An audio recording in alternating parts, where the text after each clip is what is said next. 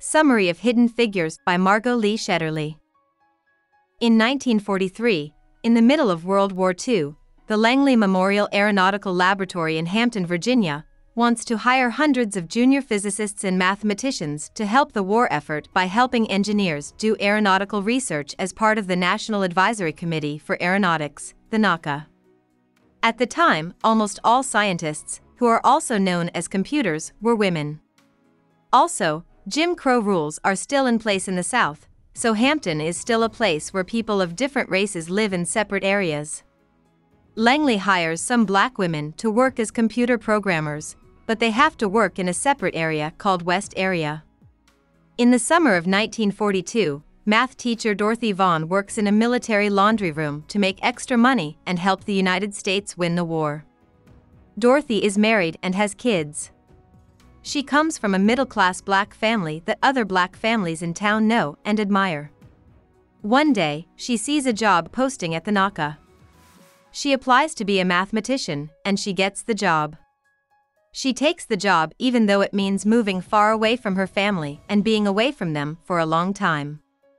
Catherine Coleman is a math major at West Virginia around the same time. She is so good at math that she has been asked to join a nearby university, where she has been accepted into a math master's program. She finishes the master's program summer course, but then she quits to start a family. Dorothy Vaughan starts working at the NACA at the same time. As a black machine, she has to work in the West Area computing room, which is only for black people.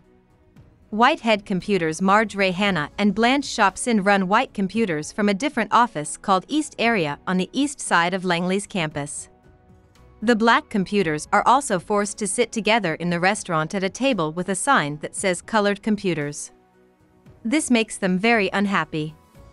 Still, the black computers are a big part of how the engineers at Langley can improve American fighter planes and make bombs that can do more damage.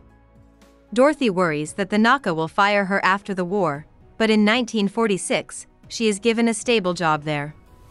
Still, it's hard for her to move up the ranks because there aren't many chances for women and even fewer for black women.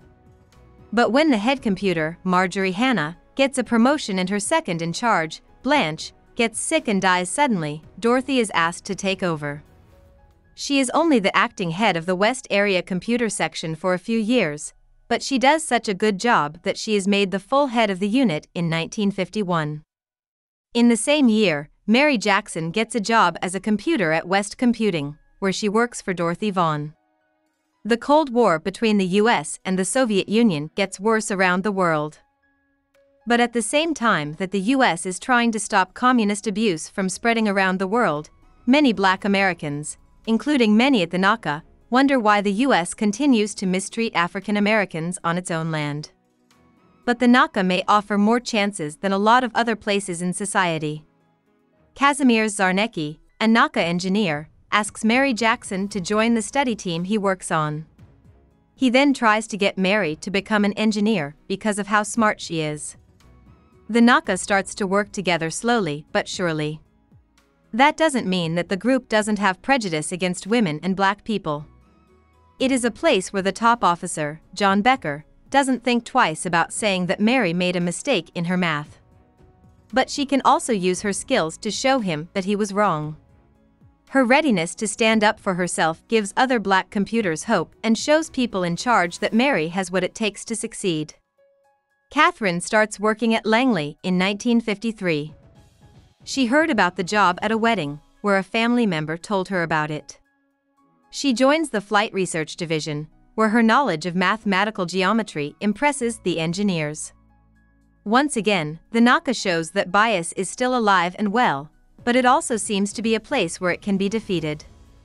When she meets a white guy at the desk next to hers on her first day at her new job, he gets up and walks away. She doesn't care about how rude he is because she knows that if she wants to stay alive at Langley, she has to be strong. 2 weeks later, when they both find out they are from West Virginia, she and the white man become fast friends. In the same way, Catherine's math skills can get her moved from the computer pool to a group run by Henry Pearson, who is in charge of the Flight Research Division. But even though it seems like Pearson is giving Catherine a promotion, he does not give her a raise. Integration has already happened, but Dorothy Vaughan is still fighting for Catherine to get the raise she deserves because of it. Catherine is good at her new job right away. Her first job is to figure out why a small propeller plane recently crashed.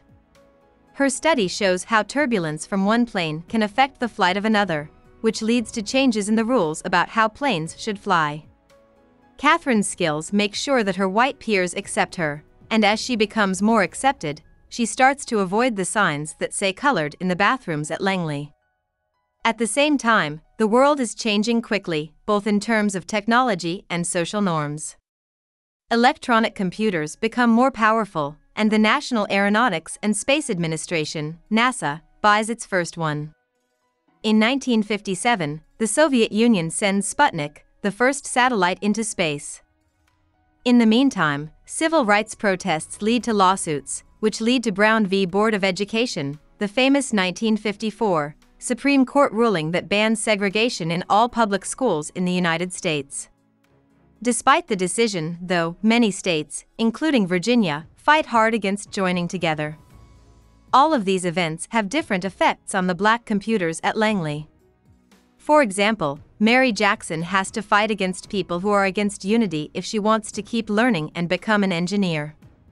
At the same time, Dorothy begins to understand that electronic computers are likely to take over her job as a computer.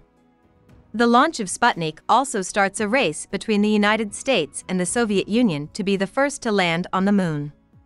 In particular, the United States steps up its work on Project Mercury, which is a plan to build aircraft that can send a person into space. The NACA also gets a new name. It is now called NASA. These efforts offer a chance, and Catherine is excited by the task. She does a lot of study to help the NACA build a spacecraft that works. She is also not allowed to attend the editorial meetings where study reports are discussed before they are released. She keeps trying to be a part of things, though. She gets to go to these meetings in the end, and she is also the first woman to write a study report for the newly formed Space Task Group. NASA is also becoming more integrated, but the areas around Langley are still fighting against integration. This is a strange and stressful situation for the black workers and their families who work at NASA. As time goes on, Mary Jackson helps her son win the local soapbox derby race, making him the first African American child to do so. Mary knows that any of her daughters wouldn't have been able to compete because of their gender, but she's glad that at least the race barrier has been broken. Dorothy Vaughan, on the other hand, learns the programming language Fortran so she can program the computers that will replace her and keep her job. Project Mercury is moving forward, and its launch is set for 1961. In the same year, President John F. Kennedy signs an order that says affirmative action policies must be used in the workplace.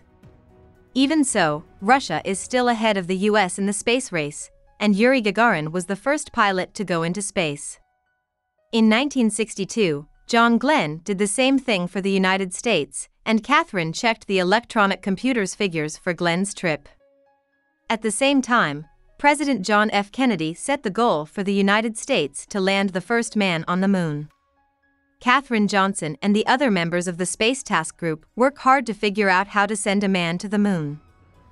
Some black activists protest the project because they are upset that poor African Americans have been ignored while government money has been spent on space travel. Catherine understands these concerns, but she is still committed to her scientific goal. Catherine and hundreds of other black women watch Apollo 11 safely land on the moon in 1969. This is in part because of Catherine's math and efforts.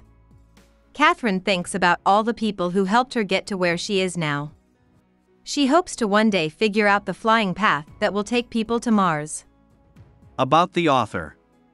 Margot Lee Shetterly grew up in Hampton, Virginia, in a black neighborhood. Her father worked at NASA Langley Research Center as a climate scientist, and her mother taught English at Hampton University. She went to the University of Virginia to study business. After that, she came to New York and worked at a number of well-known investment banking companies and media startups. After marrying writer Aaron Shetterly, she and her husband moved to Mexico in 2005 to start a magazine for Anglophone expats in Mexico. Shetterly started writing and studying hidden figures while living in Mexico in 2010. Shetterly has gotten grants from the Alfred P.